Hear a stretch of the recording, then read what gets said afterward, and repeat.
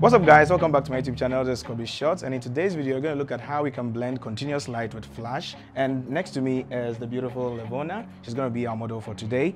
With me is my setup, a very simple setup. I'm going to go to the lighting setup after I speak about my camera setup. I'm shooting with the Canon EOS R coupled with the Tamron 24-70mm 2.8, and behind me is this small LED from Yongnuo, the YN216. So with my key light shooting through the softbox is the AD600BM, and it's going to serve as my key light. You're not seeing it right now because of the shoot, but I'm going to give you a B-roll so I know how I'm going to position my light throughout the shoot, and I'm going to just keep it as it is. This is one of my best positions when I put together my light setup, and it's going to intensify how much light shines on the model and doesn't touch the background. And it's going to be because of the distance that we have over here. So without much ado, let's get right into the video. The first thing that I consider every time I'm shooting with continuous light and flash is that the flash is definitely going to overpower the continuous light. And in my case, this light doesn't really give a lot of power output as compared to the AD600, which can even overpower the sun. Keeping my continuous light over here, we need to see how it's going to hit my subject from behind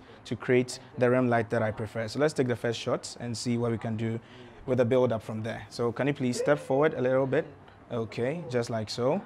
All right, and of course, my key light is a flash, and so you don't see any light in the face. I have a continuous light over here just to make you guys also see as I shoot. So when I turn on the continuous light, immediately you see a kiss of light hitting the backside, but you actually see it as a rim, which separates her from the background because of the color difference over there.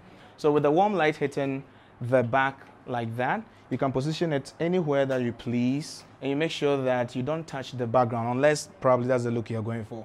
But if you are not going to want it to touch the background, with the help of these barn doors, mainly some lights come with them, LED panels come with them, but if in any situation you don't have that luxury, you can use a flag or any black card to block the light that's hitting the background from you. But in my case, I'm quite lucky because I can articulate these barn doors not to, allow the light to spill where I don't want them to. So having a look at what I have so far, I noticed that it's hitting my model all over to the shoulder.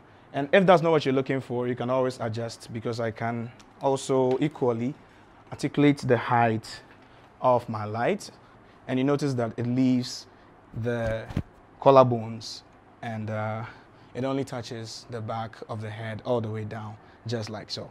So I've deliberately turned off the key light so that we can look at how much intensity we want with my rim light, which is the less intensive light source, which is a continuous light back there. So I'm going to take a couple more shots, shooting at ISO 50, f2.8, as well as 1/125 of a second, which I'm definitely going to increase, because when I shoot in HSS, I most likely get wonderful skin tone. So I'm going to shoot beyond 125 of a second. Okay, so look straight, Levona, look straight into the camera like that.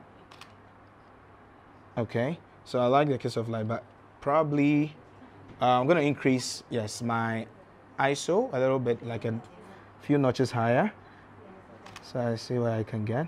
Beautiful. All right, so this works. So now that the demonstration of how much intensity I want from the the rim light, which is my continuous light, which is not as strong as, of course, the key light over there, is set up, we are now going to set my key light to actually illuminate my subject and still expose, or still have my rim light still seen in the images. So let me take one first shot.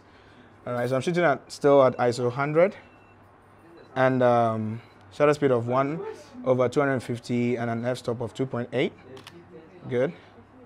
All right, so Levona, can you flick your hair forward like you're doing? 3, 2, 1. Let's see. Now keep your eyes straight into the camera. Look directly into the camera, just like so. No, straighten your head a little bit. All right, good. Look directly into the camera. Okay, so in as much as I love the images over here, I still notice that there are a couple more shadows underneath her chin, under her nose, and where the eyelashes block the light. So what I'm going to do is, of course, luckily for me, I have a big reflector over here that's going to compensate for the light loss. and you know, it's quite, you know, as much as she's tall, we have something that can actually compensate for all that. So I have a pillar over here in the center of the studio where I can lean my reflector against, okay, and that is going to help me bounce back the light into the areas that are dark. So let us test the shot right over here. Okay, so Levona, in 3, 2, 1, look right here. Good. Okay, can adjust it as you wish. 3, 2, 1. Okay, so notice that this looks much more cleaner and less contrasty than before. All right, so that works. You see me?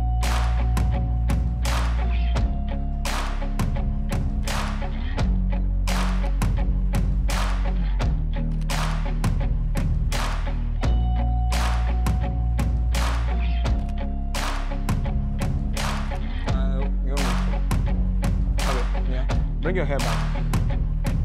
Yeah, good. 3, 2, 1. All right, go straight into the camera.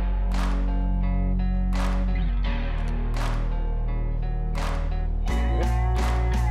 Now let's get the reflector underneath. No need to touch it. So just keep your face in. No. Lower your head.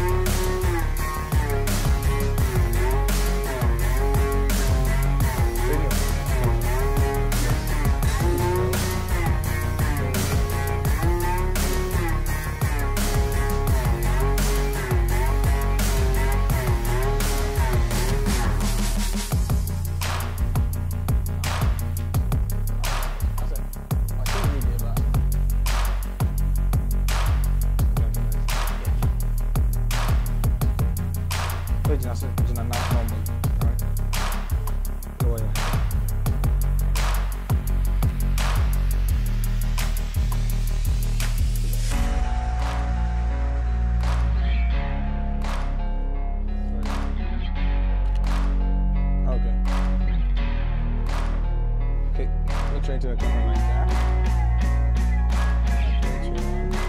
Just straighten your head a little bit. No, it's so better too much. Good. Keep your eyes here.